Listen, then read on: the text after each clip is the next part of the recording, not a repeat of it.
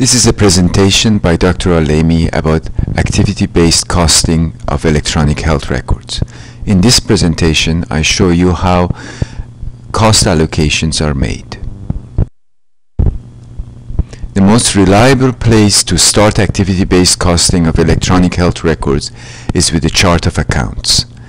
The accounting department of any organization organizes all transactions into a series of separate categories within the general ledger. These items provide a readily available source of data to start activity-based costing. The expenses tied to information systems are usually found under expense accounts. The capital costs are usually found under asset accounts. Here are some examples of asset accounts. In any ledger, there are literally hundreds of assets categories. These range from furniture to building to land assets and many others. There are many different categories for expense accounts. A handful are presented here. These range from taxes to laundry expenses. These include the expenses for the legal department. The big items are salaries and wages, but all items matter. The allocation of cost of operating an organization to an electronic health record is based on several activities. Some items, for example licenses for information systems, do not require any allocation at all. 100% of these costs are allocated to the cost of operating an electronic health record. Other items require a method of dividing the cost between general organizational cost units and the Office of Information Systems or the electronic health record within the Office of Information Systems. Rent, for example, is allocated based on space used by each one of the offices. Wages and salaries can be allocated based on the time the person has spent in activities related to information systems. For senior management, it is not easy to understand how their time fits various costs under the organization. The cost of management may be allocated proportional to the budget of the unit. Not all items are in the chart of accounts. Donated buildings and volunteers are allocated based on market rates.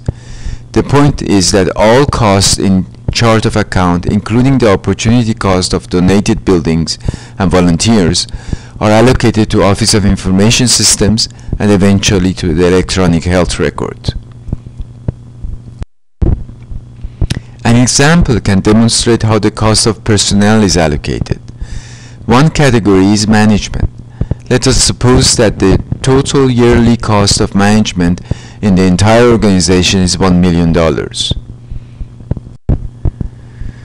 If the Office of Information Systems is 10% of the budget of the organization, then $100,000 of management cost is allocated to this office. If the electronic health record is 50% of the expenses within the Office of Information Systems, then the portion of management cost allocated to the electronic health record is $50,000. Now we look at clinicians. If these costs are 10 million, then these costs are allocated by the percentage of time that clinicians spend their time working on information systems. This could be training time, or time in committees, or various other aspects of input that clinicians have provided to the information systems. The activities of clinicians decide how much of the 10 million is allocated to the cost of running electronic health records.